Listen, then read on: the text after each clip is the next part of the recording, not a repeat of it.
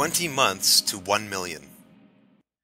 Being the owner of multiple businesses, I am always conscious of my money from a personal and professional perspective.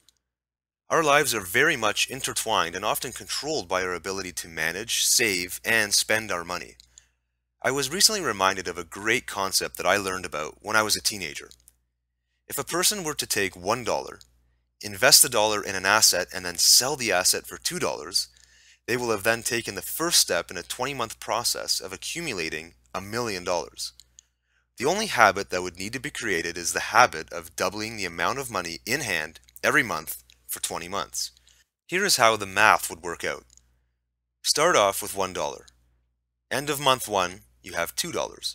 End of month 2, you have $4. End of month 3, you have $8. Month 4, $16, and so on. If you keep doing the math, you see that by month 19, you have $524,000 plus dollars, and by month 20, over $1 million. Obviously, the model is very simple and the idea is basic enough for anyone to grasp. However, I'd like to expand on the underlying psychology of this concept.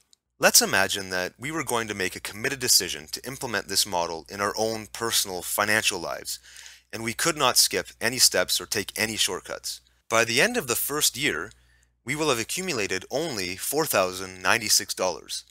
This means that in the next 8 months, we will have to amass $995,904 more than we currently have to reach the $1 million level. At this point, this imaginary experiment becomes more of a fairy tale or daydream to the average person. But let's think about our minds and the power of focus. For the first 12 months of the experiment, we were making a monthly habit of acquiring assets, likely devalued assets, and selling them at a higher price point. As each month went by, we were forced to become more creative and innovative with our investments as the challenge of each amount grew larger. Assuming we were successful for the first 12 months, the challenge on month 13 would be to double 4,096 to 8,192. After an entire year of practicing with small amounts and getting into this habit, the only real change required would be to adjust our perception of the size of the investment. There are plenty of people in the world who have had success doubling large sums of money in short periods of time. Business acquisitions, real estate, and currency trading, just to name a few. The average person may not understand how to do it, but they most certainly could learn if they were to focus their mind and their attention on the task and do whatever it takes to learn the required skill. I once heard T. Harv Eker use the extreme example that if it was a life or death situation and your life depended on you making $1 million in 1 year, you could figure out a way to do it. And I completely agree. The point I'm trying to make is that I truly believe we are all capable of achieving a goal like this if the stakes are high enough. Why then do so few people ever try to achieve such a major goal? Why do so many people reject the idea before giving any serious thought to it? There are probably a number of reasons, but from my perspective, the primary reason a person would never attempt a goal like this is because in their heart, they don't believe they can do it. If they did believe they could achieve the goal, would they not be actively working on it? Of course they would. With that in mind, we can begin to understand the powerful role that beliefs play in our lives. From the standpoint of our minds, a psychologist would say that a belief is nothing more than an idea that we have consciously accepted as true and ingrained as part of our subconscious conditioning. If we are holding on to beliefs that limit us and keep us from taking action on a life-changing idea, with the proper awareness, we can make the conscious decision to formulate a new belief that supports us in our big life goals. I think it's both healthy and wise for every person to take time out regularly to examine their habits of thought. Since this audio is centered around the idea of financial goals and money, I would encourage you to step back and review your personal thought processes when you were introduced to the idea of 20 months to 1 million. If you rejected the idea as something that was unrealistic or out of your level of capability, take some time to examine the belief you are holding on to that is causing you to reject this idea. What other limiting beliefs have crept into your mind that are no longer serving you?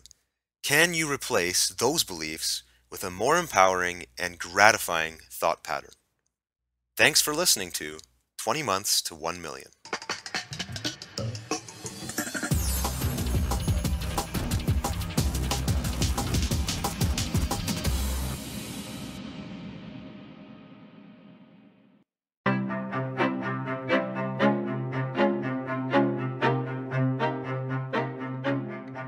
Cherish the tough times. We've all been there at some point in our life. Everything seems to be moving along smoothly when something suddenly happens, a challenge, a barrier, or a crisis. These events can range anywhere from being mildly inconvenient to downright terrible and sometimes devastating. When situations like this arise, we all have ultimately one choice to make. How will we choose to respond? When you boil it down, that is really how our entire life unfolds. We are making a never-ending series of choices about how we will interact with the events and circumstances surrounding us. Many of these choices occur unconsciously as part of our conditioned behavior patterns. Understanding that we always retain the power and the right to make a conscious choice about our reactions is where we can transform challenges into huge opportunities. Consider the notion of personal perception. Every person observes and interprets the world around them from a unique vantage point. I remember very clearly an incident about 5 years ago when I was having lunch on a restaurant patio with a few of my colleagues. The patio was next to a really busy street. About 20 minutes into our meal, we were all startled by a large crash followed by an excitable yelp sound. As I turned in my seat to examine the incident, we saw a new sports car T-boned by an older sedan. Fortunately, the collision had taken place at a relatively slow speed, so there were no injuries, just two very upset drivers. The yelp sound had come from a tow truck driver who had been parked literally across the street. He was so excited that an accident had occurred right in front of his truck, meaning he would be the first tow provider on the scene. Talk about drastically opposing perspectives. Now, these two unfortunate drivers were caught up in a very unpleasant experience, while the tow truck entrepreneur had his latest gig essentially fall into his lap. What's most interesting about this example is that it illustrates to me that the world around us simply exists. Nothing more, nothing less. It is not until we apply our personal perception, along with our expectations and beliefs, that events become positive or negative. Since we are creative by nature and always have 100% control over our thoughts, we can then choose to seek out the positives in life. When something happens to us that initially appears to be negative, we have an opportunity to reject our habitual reaction and create a new, more empowering belief about that event. I have personally made a habit of this type of mentality, and I continue to develop this capability every passing day. I am becoming someone who can cherish the tough times. When adversity strikes, I am often able to control my attitude and remain focused on the positive rather than being consumed by the apparent misfortune. I then remind myself of Robert Collier's quote, "In every adversity there lies the seed of an equivalent advantage." Dustin Carter is no stranger to adversity. Dustin was diagnosed with a rare blood disorder at age 5. The doctors were forced to amputate the majority of all of his limbs. Despite his obvious challenges, Dustin is now a top student wrestler working towards a full wrestling scholarship. He is a tremendous inspiration to everyone who meets him, and he gives hope to others who may be facing physical challenges. Many successful entrepreneurs have been able to transform challenging life situations into business building opportunities. One of the best examples of this is Robert Allen. His book, Nothing Down: How to Buy Real Estate with Little or No Money Down, went to the top of the New York Times bestseller list after a controversial ad he ran to promote it. In the ad, Allen claimed that you could take him to any city, take his wallet away, give him $100, and he could buy a piece of real estate. After Allen's book had achieved great success, a reporter from the LA Times challenged his claim in the ad and called him a fraud. In order to prove himself, Allen was forced to take the challenge and prove he could actually achieve the feat. Not knowing if he would actually be able to pull it off, Robert Allen began to worry and realized that he would be professionally ruined if he was not able to deliver. In a formally arranged meeting, the reporter met Allen in San Francisco, took his wallet, and gave him $100. With his name and credibility on the line, Allen took the $100 and purchased 7 properties worth a total of $700,000 in a 57-hour window. Needless to say, he went on to achieve enormous success in his career. How would your life change if you were able to transform a negative event into a positive experience? What kind of results could you produce if you learned to embrace adversity and treat it as an opportunity for growth? Regardless of the nature of the challenge you are facing, Decide to become the kind of person who embodies this philosophy, and you will most assuredly begin to produce incredible things in your life while providing inspiration to those around you. Thanks for listening to Cherish the Tough Times.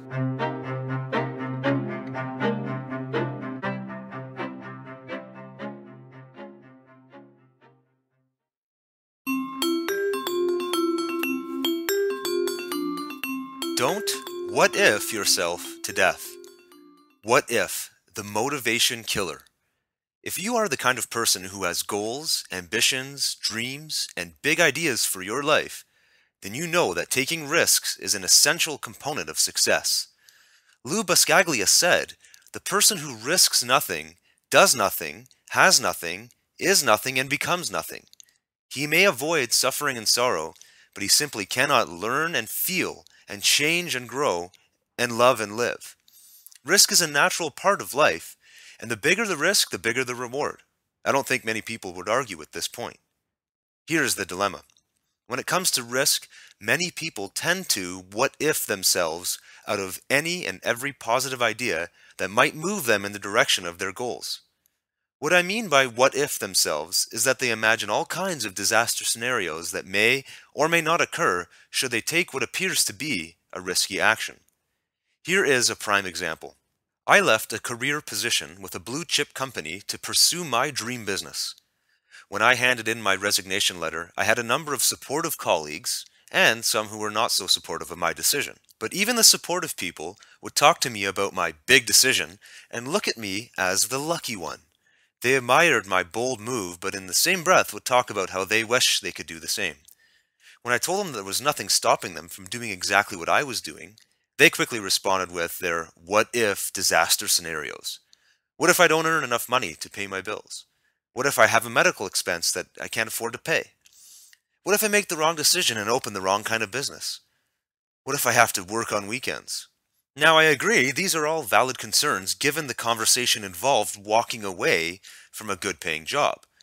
But the damage being done by imagining these things is where the real problem lies. Not one of these what-if statements assumed a positive outcome. Not one of those statements talked about all of the good that might happen in the person's life if they were to walk away from a job they didn't like in order to pursue a dream business. While none of these negative scenarios had taken place, their mind convinced them that it was inevitable. The only difference between their mindset and my own was that I was using my imagination to think of all the positive potential outcomes of leaving a job and pursuing a business. I was thinking only of the positive outcomes. I was trusting. They had the ability to trust as well. In fact, they were already doing it, but simply didn't realize it. Every person does this every day. There is inherent risk with every single action you take in your life. Every time you get into your car, there is a risk of getting into an accident. When you go for a walk, there is a risk of being mugged. When you go to a restaurant, there is a risk of choking or food poisoning. When you take a shower, there is a risk of falling and hitting your head. The list is infinite. The reason that most people don't worry about these things is that we have come to trust that we generally are going to be safe throughout the course of our day. Unless something traumatic has happened, you probably don't ever think about these kind of disaster scenarios. Well, the exact same kind of thinking is required by the person who wants to pursue a big life goal and take action on the risky steps required to reach that goal. Could you lose money? Yes. Could you go bankrupt? Yes. Could you fall and break your leg? Yes. Welcome to life. If you are ready, willing, and committed to achieving great things for your life, then you need to change your what-if questions from negative to positive. What if I make it? What if I become wealthy? What if I save a life? What if I become free? What if I overcome my fears? What if I live my life to the fullest? Thank you for listening to Don't What If Yourself to Death.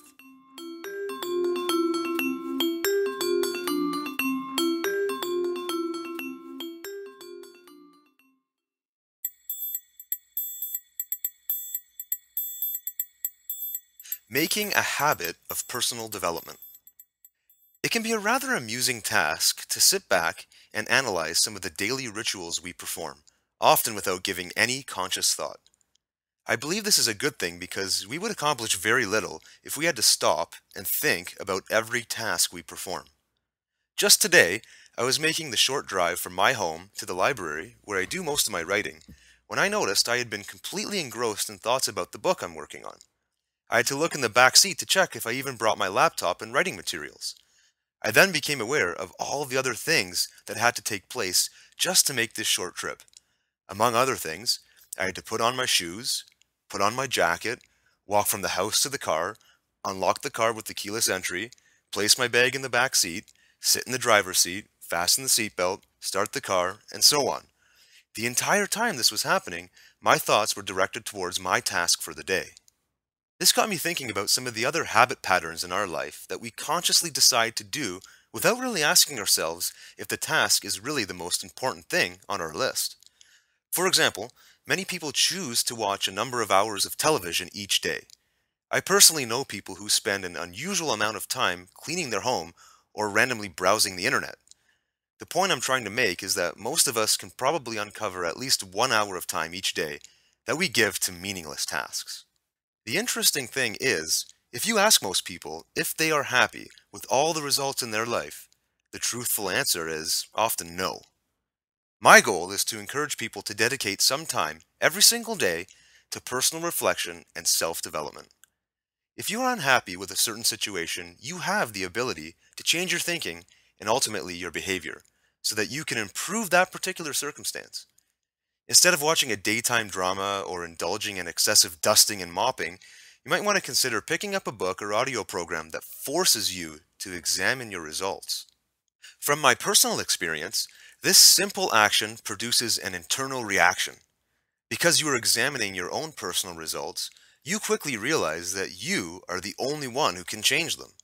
Unfortunately, in our society today, people are fixated on producing immediate results and having tangible evidence in their hands the minute they ask for something. With personal development, the true benefits can only be realized when we incorporate the ideas into a habit. Think about it this way. If you were to make a firm commitment to read or listen to personal development educational programs for even 30 minutes a day for the next 2 weeks, what kind of positive impact could this have on your life? What if you did it for 2 months?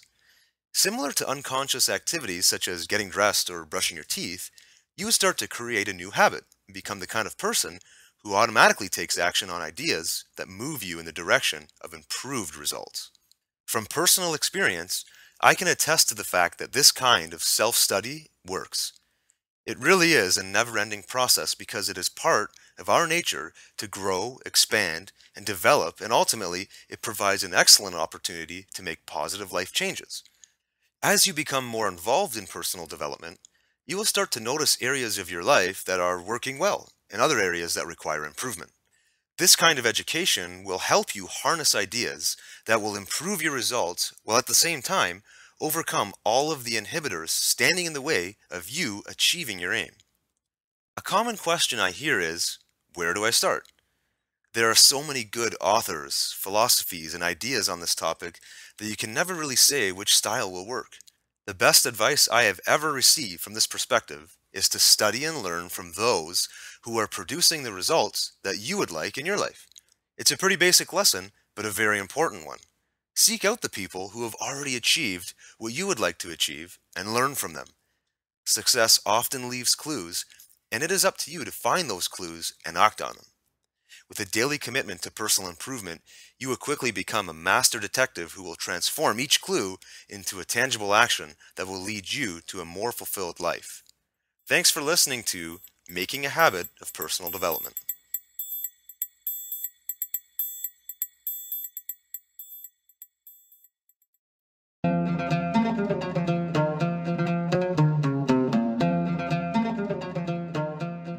The secret to instant and lasting motivation. Do you have a list of goals and desires that have yet to be fulfilled? Do you find yourself generating exciting new ideas only to find that you lose the motivation to complete them shortly after you get started? Perhaps you talk yourself out of that great new idea even before you begin to pursue it. The good news is that there is a very simple yet powerful technique that you can adopt immediately to help you commit to completion. The technique is called decision. Proper decision-making ability is a vital life skill that many people fail to develop at all. At first glance, this idea may seem trivial and possibly not useful, but consider the context of this discussion. When I talk about decision, I refer to somebody's personal commitment to the completion of a set objective. For some people, the simple act of making a binding agreement with themselves is enough to get the job done. For the majority of people, however, a more bold approach to decision making can be applied for maximum effectiveness. Consider the following example. Before I started my personal development company, I had been interested in becoming a speaker, and I always studied and tested various ideas and techniques that I was learning about the personal development industry. I knew I had an inner calling to follow this passion and teach people what I knew about these ideas and philosophies. I attended an inspirational seminar where the speakers were talking about this very topic. The main message I received that day was that we are all 100% responsible for our results, and we are capable of setting any goal we want for our life. I really took this to heart and started to contemplate the idea of becoming a platform speaker, teaching, inspiring, and motivating audiences, much like the people who I was watching that day. Because I was in a state of mind that allowed me to get emotionally involved with the idea, it grew beyond a daydream, and I started thinking about how I could make this happen. I started studying personal development principles for many hours a day and taking note of which techniques I was already using in my current career, while learning and applying new ideas in various areas of my life, like family, fitness, and financial. Eventually, the idea of starting a business as a speaker grew so heated that I knew I had to do something. For about a week, I played a mental chess match with myself, thinking about all the reasons why I should pursue this dream, while simultaneously thinking about all the reasons why I could not do it. As soon as I learned this lesson about decision, everything changed, and my life has never been the same. I woke up one morning and made a committed decision to book my first public workshop. I picked a date about 1 month out, found a hall to host it, and booked the hall with a down payment. I was locked in and committed to doing this. It was both a mental and physical move that made a world of difference. The ambivalence instantly disappeared, and my mind moved into a much more creative mode. Instead of worrying about whether or not I could even accomplish this goal, I started asking myself a new set of questions. What topic do I run the workshop on? How do I advertise? Who do I market to? Needless to say, I completed that workshop a month later, and so began the inception of my own personal development company, which I now run as a full-time business. My full dream realized. The key point to be emphasized is that I made a committed decision and backed that decision with a tangible forcing function. Like the stories of the Renaissance explorers, I had arrived at a destination, burned my ships, and had no choice but to move forward and deliver the goods. Can you think about a committed decision you could make today, right now, that could ultimately alter the entire direction of your life? Perhaps there's a trip you've been meaning to take that could open a new world of opportunity. Call the travel agent or get online now and book it. If you've been struggling with your health and fitness, maybe you can find a competition to enter, pay the entry fee. Whatever it is, make the decision and lock yourself into the decision to ensure you have a solid forcing function. If the idea moves you in the direction of your dream or purpose, make the committed decision today. Thanks for listening to The Secret to Instant and Lasting Motivation.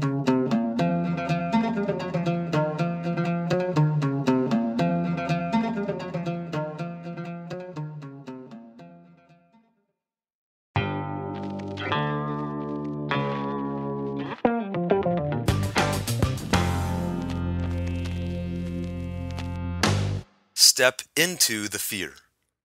There's no feeling like it. It is real and it is powerful. It creates intense physical sensations that cause our brains to scream, retreat. It is also useful because it keeps us alert and keeps us safe. It is the emotion of fear and has been one of my greatest adversaries. Growing up, I was never once accused of being a major risk taker. I was not interested in being adventurous or exploratory. I remember being afraid to try the big toboggan hill, terrified of going on roller coasters, and the thought of doing a student exchange program simply did not enter my realm of possibility. For whatever reason, I was very much controlled by my fears. I'll never forget a specific incident that occurred over 17 years ago. I was in 7th grade, and my teacher recognized me as one of the top spellers in the school. He invited me to participate in the spelling bee, which would take place in the auditorium in front of the entire school. I can still vividly remember the crippling sensations of fear as I visualized myself spelling a word incorrectly in front of the entire school. Without hesitation, I declined his invite and told him it's really not something I'm interested in. Yeah, right, this was exactly something I was interested in. But the fear once again kept me in the bleachers. What made the whole event so tough to swallow was that I actually would have won had I participated. I knew how to spell every word in the competition, including the word that eliminated the final participant. Fear took me out of the game before it started. Fear cost me a huge win, personal success, and school fame. My sister, on the other hand, seemed to have been born with a higher threshold for fear. I remember her bombing down that same toboggan hill that I was scared to try. And she is 4 years younger than me. As for travel, at age 15 she took the first opportunity to travel across the world alone and live with a family in Germany for a few months. To this day, she continues to live an adventure-filled life, including moving 5,000 kilometers away from our home to do her master's degree, snowboarding down a mountain, and even skydiving. Does she experience fear? Of course, but she does not permit fear to be a deciding factor in her goals and aspirations. When I finally adopted the same mindset and made a commitment to take action in spite of fear, I was able to take full control of my life and implement lasting change. As I began to work on myself and learned what my fears were and why they existed, I started to truly understand the limitations that fear had created in my life. Once I placed my focus on what my fears had been costing me, the motivation to overcome the fears seemed to blossom. I actually felt angry because I was now associating the pain of missing out on life's adventures with my inability to transcend my fears. I now see fear, doubt, and worry for what they truly are: imagined catastrophes. I once heard an author say that fear stands for fantasized expectations appearing real, and I couldn't agree more. When I am feeling fearful, I can effectively deal with the emotion because I now understand that I am literally using my imagination to contemplate a disastrous outcome to a situation. Having this awareness allows me to move forward, experience the physical sensations being caused by the fear, and ultimately overcome the feeling. The best part about learning how to overcome fear is the true sensation of liberation. To set the record straight, yes, I was a fearful kid, but I still had some amazing experiences, and many came when I mustered up enough courage to do something that scared me. When Canada's youth television network, YTV, was at our school doing auditions for a kids' game show, not only did I step up to the plate, but I actually made it on the show. Despite feeling extremely nervous and fearful of looking foolish on television, I went ahead and gained a life experience that my family still talks about today. From a professional perspective, I've had to work extremely hard at dealing with fear when it comes to public speaking. Despite the fact that I quit my career to pursue a business in personal development speaking and coaching, I had a significant amount of anxiety when it came to standing up in front of an audience. You see, my ultimate goal is to be a top-ranked platform speaker like so many of my mentors. But I set this goal with the awareness that I had a fear of speaking, and I would have to transform and reinvent myself completely to fulfill this desire. I would consider this particular task to be a work in progress. I continue to get up and speak in front of audiences. The size of the audience is progressively growing larger, and the size of my fear is progressively getting smaller. Instead of worrying about my next presentation, I am now eagerly practicing and preparing to deliver a performance to the best of my ability. The audience feedback is indicating that I am on the right track. It's the culmination of these positive indicators that continue to chip away at my fear and move me towards full liberation. While I accept and embrace fear as part of the equation that keeps me sharp, I am able to continually move forward and develop myself to new levels and plateaus. Life is much more exciting now that I have learned to step into the fear.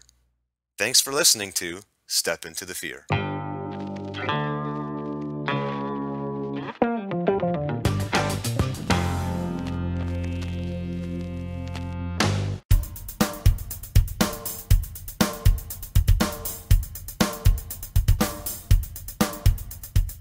Systemize your success.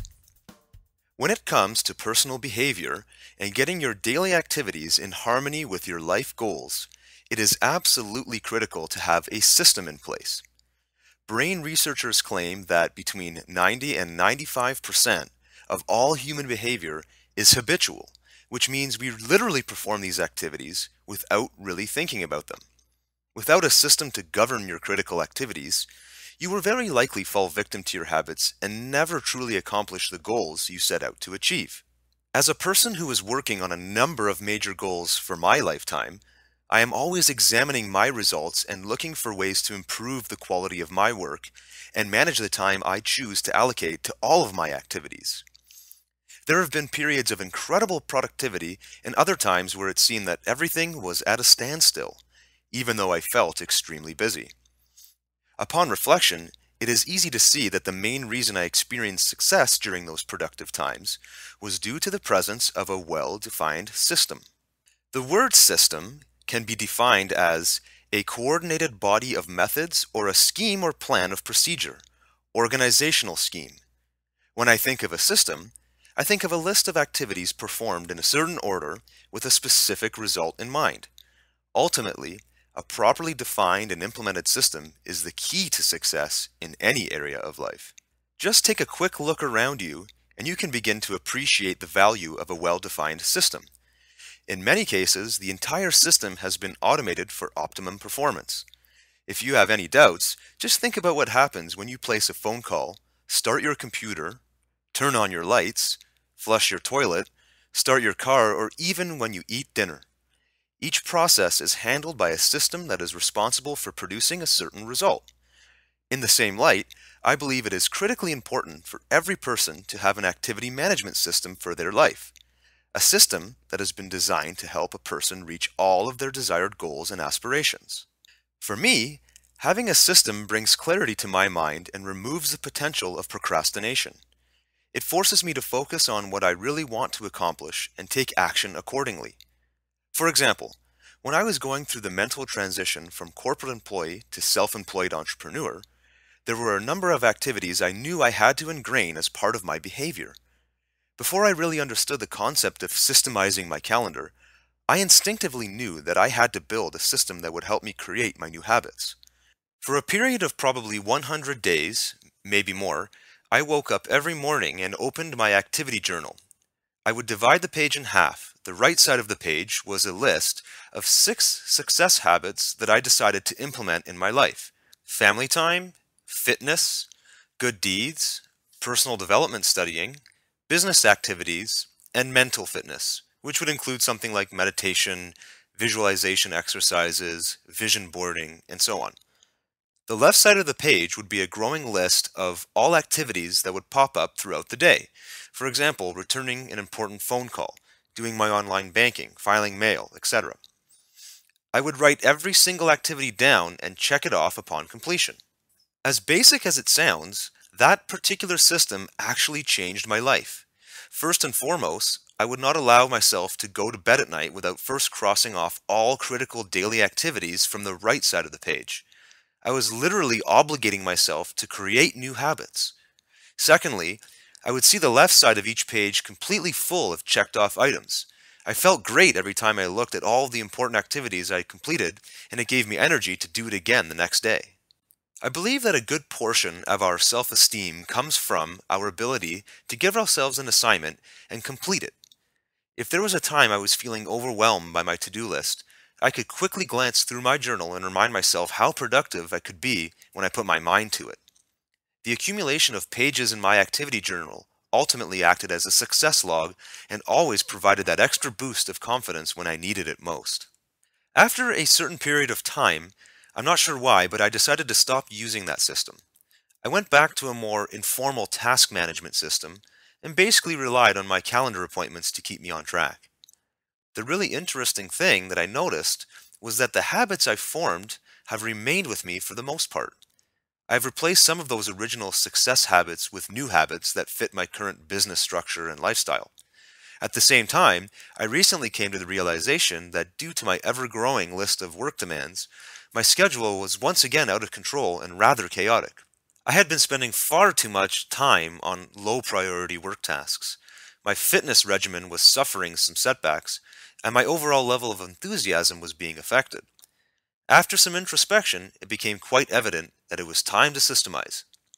The most difficult part of the entire process was forcing myself to stop, take a breath, and examine my results.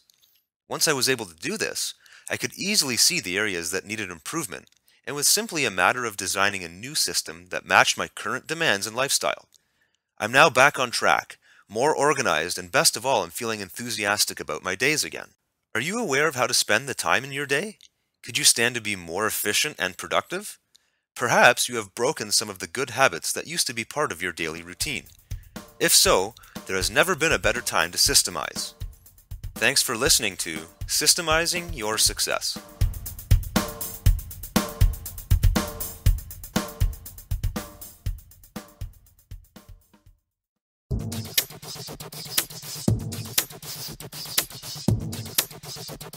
The forgotten skill of focus.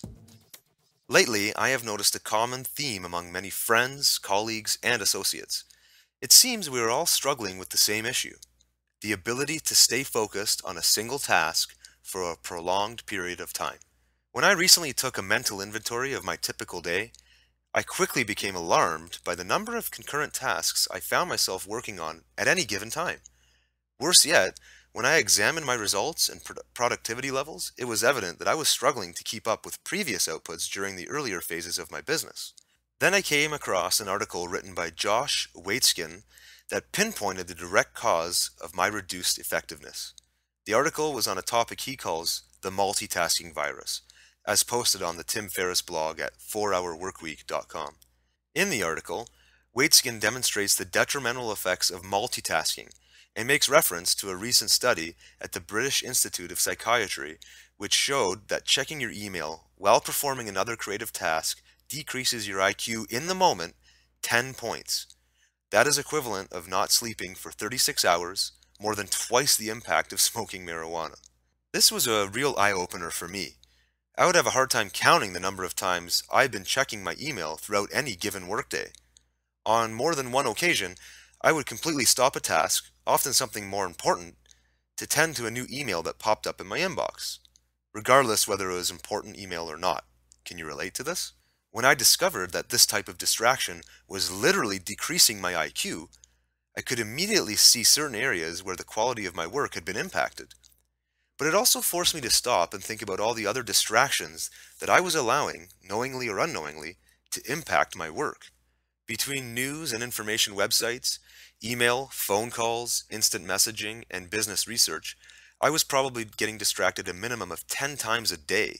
If you think that sounds like a high number, take a few moments right now to mentally review some of your own personal distractions. You will likely notice that they add up pretty quickly. In my case, these distractions would actually make me stop the task at hand and move on to something different. Often, I would move on to something of lower priority, but I was unable to recognize this at the time due to the fact that I'd been so severely distracted from my previous train of thought. Like anyone else, I'm at my best and produce my most valuable work when I'm able to stay focused and concentrated on one item at a time. This really applies to anything we perform. If you have ever learned a manual skill like laying a hardwood floor, using a weed remover for your lawn, or even running large stacks of paper through a laminating machine, these all happen to be tasks that I recently performed, you likely noticed a learning curve. At first, you might have felt awkward and you may have even fouled up your first few attempts at the task. Gradually, though, you got the hang of it and developed a rhythm. After a certain period of time, you actually started to master the skill, and eventually you were able to double, triple, and quadruple, or even better, your productivity. The same thing applies to practically everything we do in life. If you want to learn a new skill, the best way to do it is through a complete immersion process. If you want to run a marathon, you focus on running and likely divert from the weight room until after the competition. If you want to learn how to speak Spanish, your best bet is to get into a Spanish class and postpone your French class until you have mastered Spanish. Regardless of what you might be trying to accomplish, you will produce your best results when you are able to consistently focus on the highest priority activities. When I want to write an article, I remove myself from all distractions. I even remove myself physically from my office and go to the library or another spot where I have no choice but to focus on the task at hand. My local library happens to have neither wireless internet availability nor cell phone reception. This combination makes for the perfect cure to my typical interruptions. I am often able to complete my articles or reports in less than a third of the time it would have taken me had I been working from my office and connected to my world of distractions. An empowering discovery I made about utilizing the power of focus is that it becomes increasingly easier to stay focused for longer stretches as you develop the mental discipline. One of the six intellectual faculties of every thinking person is something called will. This is our ability to sustain concentration on one item for an extended period of time.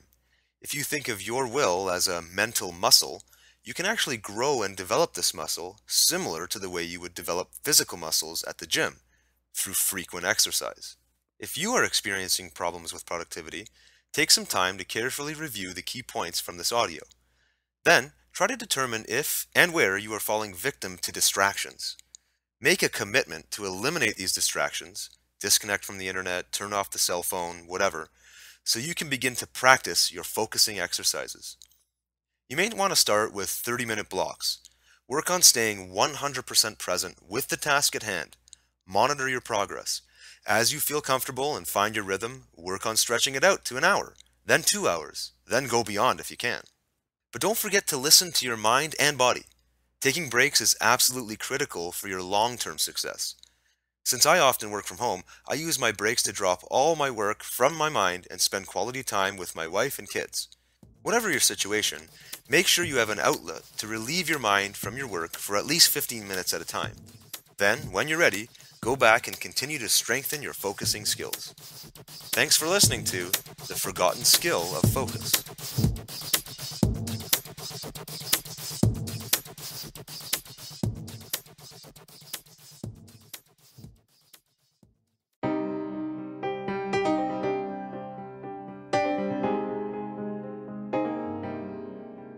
The pain of rejection. I often observe the behavior of people to determine what drives and motivates them. Almost everyone I meet has a big vision and an inborn desire to be or do something far beyond their current reality. Very few people, however, take the required action to move towards those desires.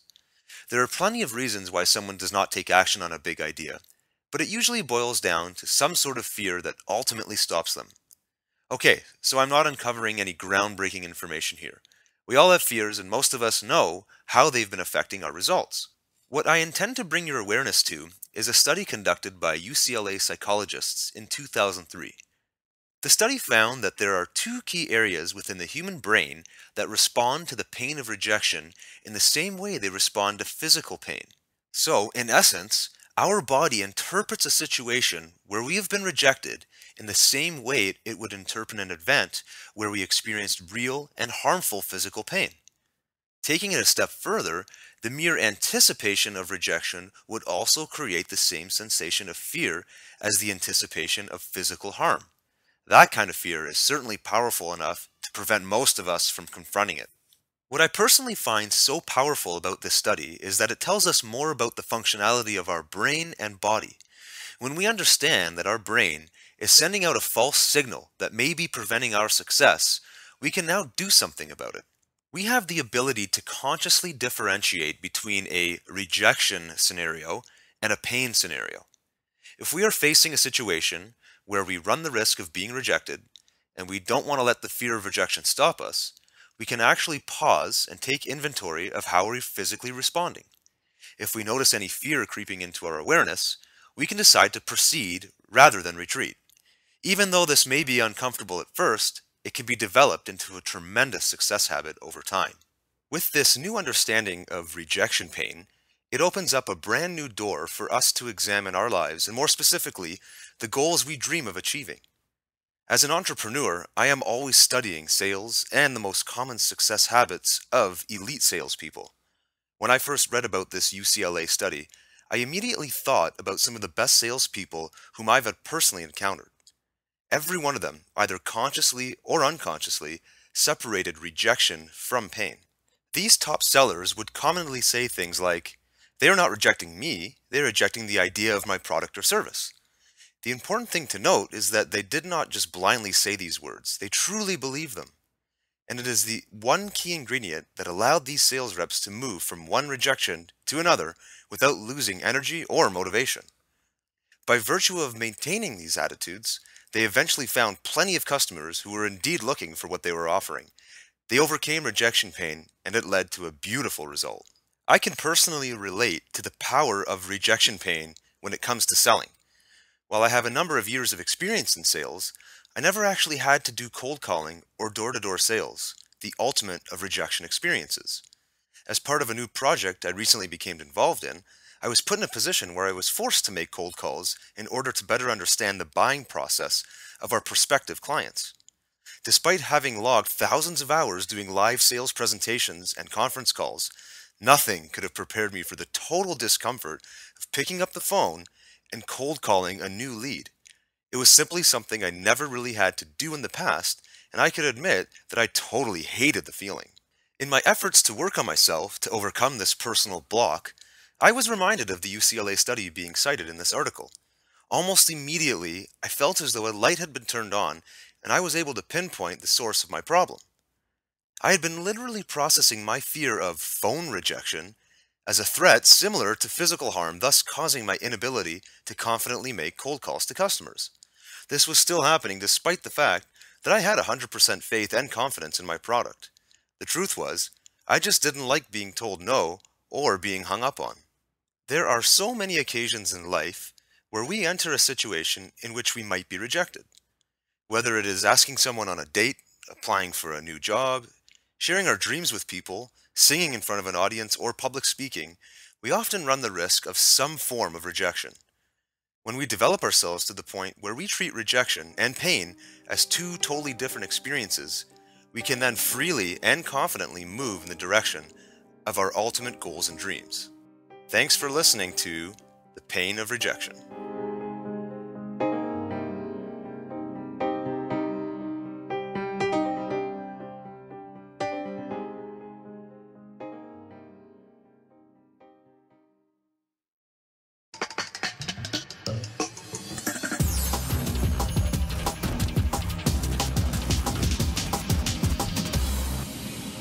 The universe inside your brain.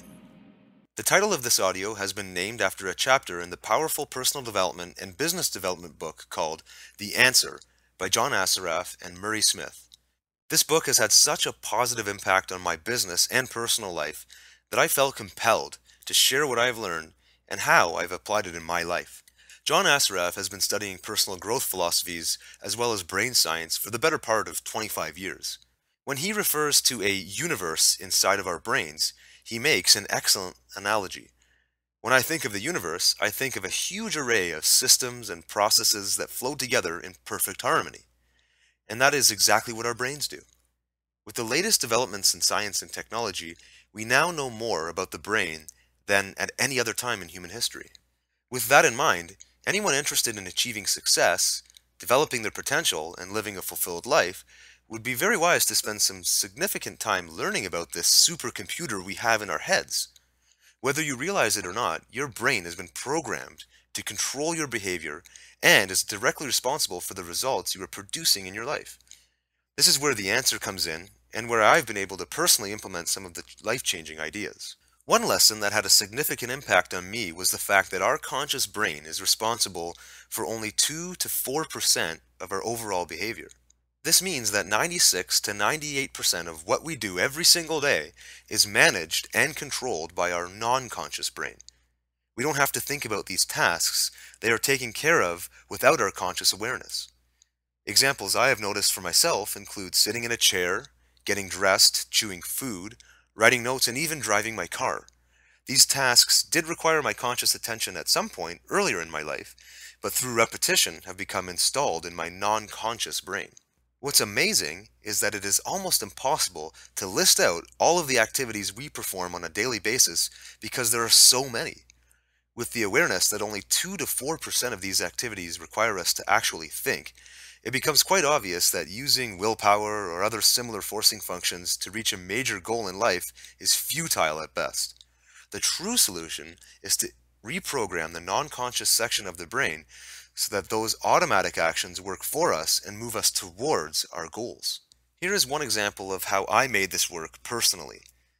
Knowing that I had many goals that I had not yet reached and being aware of this conscious-non-conscious relationship, I was able to sit down and mentally review my self-limiting thoughts and behaviors. Some of my personal examples included wasting time reading unimportant email, eating a snack when I was not truly hungry, reacting with anger when a situation did not go as I wanted it to, starting a good business book but not completing it or implementing it. The list goes on as well. By simply becoming aware of these non-conscious habits, I've been able to organize my own personal development routines to replace these actions with more positive and empowering ones. I will shed more light on this as we move forward in this audio. Another lesson that I learned from The Answer has to do with what some people call self-image, or in the case of this book, the thermostat in your brain. The idea was originally described in the 1950s by Dr. Maxwell Maltz in his famous book, Psycho-Cybernetics. Essentially, this part of our brain is responsible for keeping us safe and free from danger. It also keeps us on track with a set point, much like a thermostat would do for the temperature in a house or an autopilot would do for an airplane.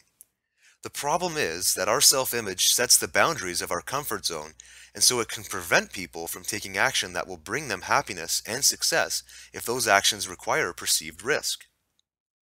For me personally, I've always had the goal of having a toned figure with very low body fat and respectable muscle mass. While I've been quite disciplined at maintaining a fitness routine, my personal thermostat was not set at the same level as my goal.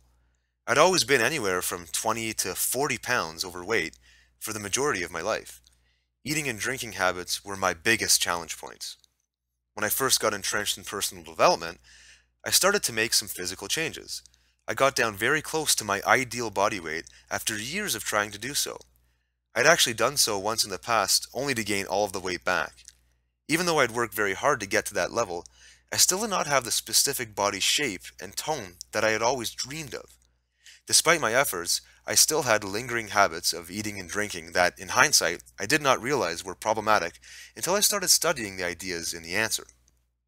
When I learned about the process of rewiring your brain to make significant and lasting changes in personal results, good things began to happen.